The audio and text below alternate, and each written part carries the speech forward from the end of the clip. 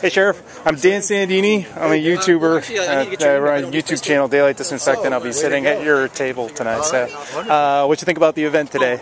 Well, anytime I can be with Patriotic Americans, standing for freedom, coming out here, enjoying a beautiful day, how could I miss it?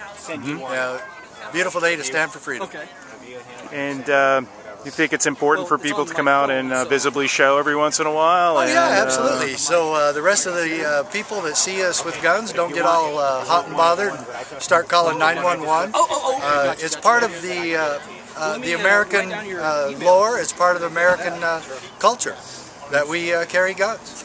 And, you know, I don't really approve that we have to seek permission from government to carry a gun because the Second Amendment already guarantees that. And we need local officials in Washington and Oregon to stop it and respect the Second Amendment just as it was intended to be.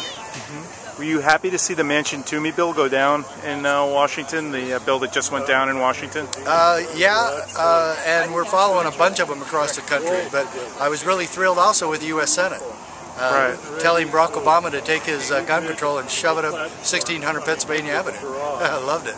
Yeah, he wasn't too happy about that. No, he wasn't. He started crying, you know, got his little feelings hurt, you know, so, yeah. Well, thank you very much for the interview tonight, Sheriff. We'll see you tonight. See you tonight. Thank you.